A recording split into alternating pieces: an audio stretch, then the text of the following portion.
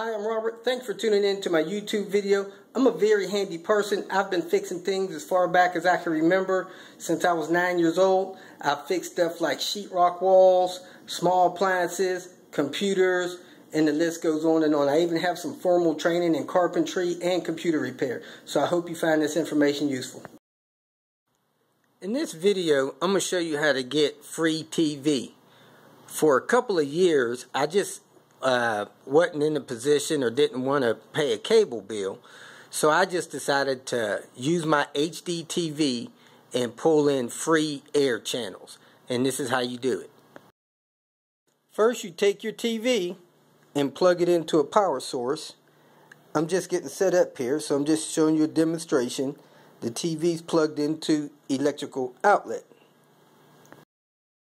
Now I'm going to take my remote, or you can go to the TV and turn the TV on so you can see that it has no reception and no channels coming into it. It's powering up, and there you see it. Nothing but ant races, and it says Air 7. So if you're my age, you remember the old TV antennas. We used to call them rabbit ears. Those actually work and will pull in HD TV. Here I have a non-powered static antenna that I'm going to use to demonstrate pulling in this free TV. So I take the cord from that, I go to the back of my set, and I plug it in to the antenna input on the back of the TV. So here's a setup on the back of the TV. And I'm fortunate on mine, I have two inputs. I have an air antenna input and a cable input. I'm going to go ahead and plug my cord into the air antenna input. Now, I have the antenna plugged into the air antenna input.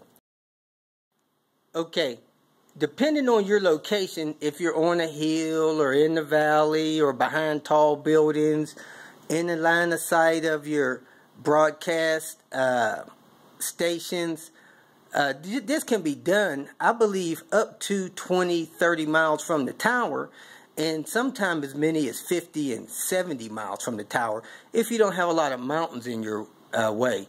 Broadcast signals travel real far, but if you're on the wrong side of a building or something, you may not pull in all the stations, but you can get more than one antenna to hook them up.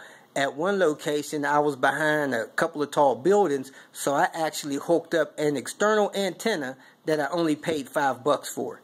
So, if you need a stronger signal, you can get a powered antenna or one that's labeled HD, but your regular cheap $5, $10 antennas should work fine, especially if you're in a good location in rain. Now that I have the antenna hooked up, I bring up my menu, I arrow down to channel, I go to auto programming. The antenna's already set to air.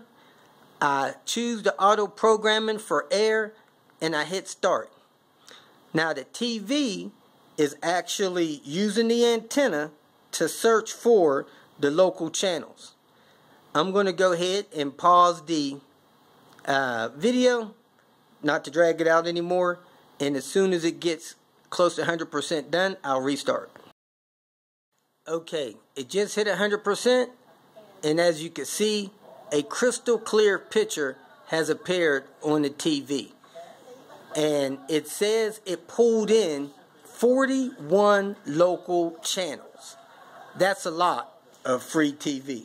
So I'm going to exit the menu, and I'm going to arrow through the channels that I have. That looks like Judge Mathis there. So, let me arrow through channels. The exchange involves... I got primary channels and sub-channels. His instructions were to... And as you can see, they're as clear, if not clearer, than cable.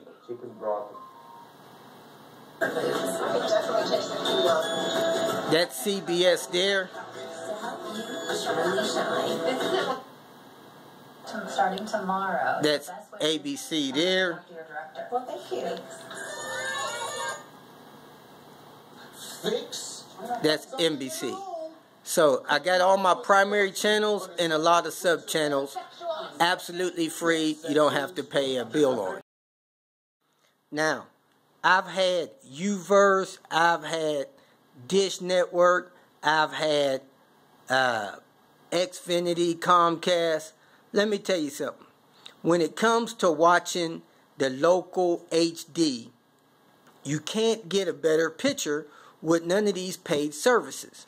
So, the only service that had as clear as picture as local TV antenna had was my HD through Dish Network. The satellite will bring in very clear HD, but these other cable company options, the picture is just not as clear as local antenna. I say that to say this. Also, I want you to know that when you're watching HD programming and it tells you that it's in 5.1 HD sound, most of the time your cable companies, your Uverse companies, they do not deliver the HD sound. So you're actually missing out on the sound. When I purchased my first HD TV, I was waiting for them to come hook up my satellite. I hooked up an air antenna, and there was a NBA game on. I had the TV mounted on the wall. I had the TV in between two closet doors. I came in the house one day. I turned on the TV. I was watching the NBA playoff game. And as I was watching, I could hear whispering and things that I never heard before while watching TV. I promise you, I'm not exaggerating. I actually thought someone was hiding in my closet. So I turned the TV down a little bit. I crept up on the closet. I jerked the closet door open, and there was no one there. I realized that that's the first time that I actually heard HD sound through my TV. So later on, I decided to leave my rabbit ears antennas connected even though I had cable. And when I really wanted to enjoy a sporting event, I would turn from my cable to my air antenna so I can see a better picture. You can see the grass on golf broadcast better. You can hear fans and things on the basketball court better than you ever have. Like right now, I can switch between this local channel and the cable TV channel. So you can see the quality of that. When I switch back, I'm going to put it on the same channel so you can see the quality of the air antenna in comparison. You may be able to pick it up if you're watching HD broadcasting. Look at that picture on my local air antenna. Now I'm going to switch over to the cable of the same broadcast.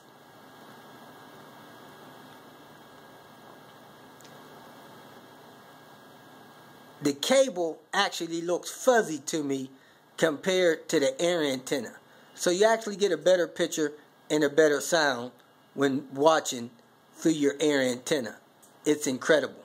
It looks as good as your TV does at the store. Here's another option that people don't realize.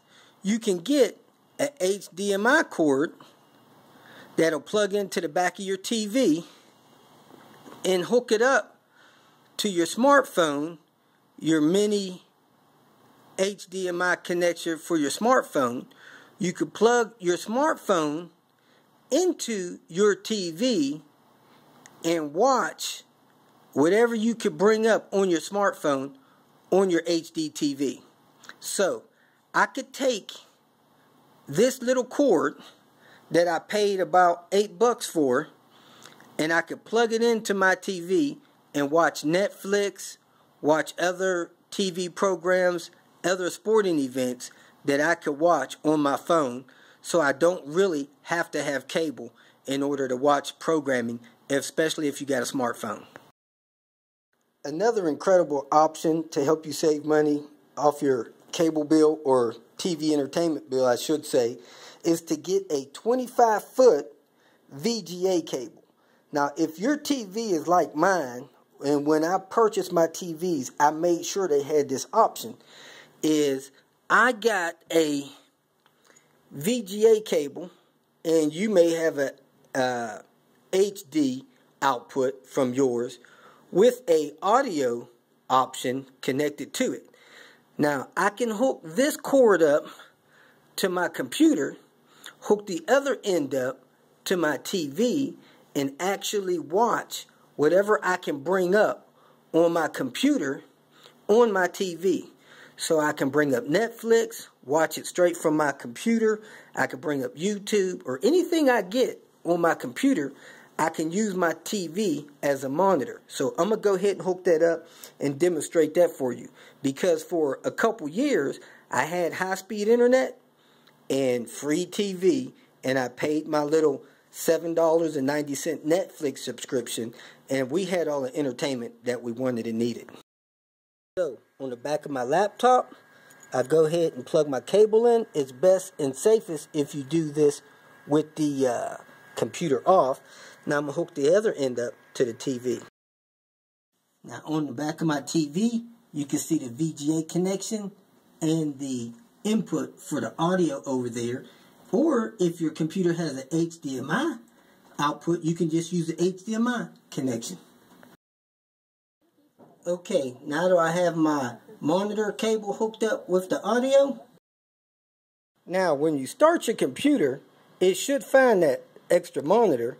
But if not, you can actually go to your monitor settings and make sure that it finds the other monitor. Settings, I'm going to extend my desktop, and I'm going to hit change the resolution so that I believe it matches. I'm going to hit apply and OK. Now when I change my source of my TV, it should actually bring up my computer as an option. See, now I have a PC option on there. So I bring up a browser. I can drag a browser over there. If you can use clone option or you can use extend option. If you use extend option, you have to drag a browser over to the TV. Now that I have a browser over there, I can play YouTube channels or do just about anything on my TV. So, there you have it. Make sure I'm not muted on my video. If you're looking for it, thank you very much for watching. Well, so I can actually watch my YouTube over there. I can watch my Netflix over there. I can do anything I want over on that TV screen. So, there you have it, the different options for getting free or very inexpensive TV, especially if you have high-speed internet. So, if you have any questions, go ahead and post them. I believe every TV has an antenna input, but not all of them have a computer input for a VGA as an extended monitor. So you can go ahead and post your questions. I'll be glad to answer. Thanks again for watching the video. I hope you found the information useful and it helped you solve whatever problem you're working on. If you did, please like it, share it with your social media friends, and please subscribe to my channel so that you get notification of future videos that I make. You can go to my website, robertspinner.com. You can also leave comments here and questions, and I'll answer them as soon as I can.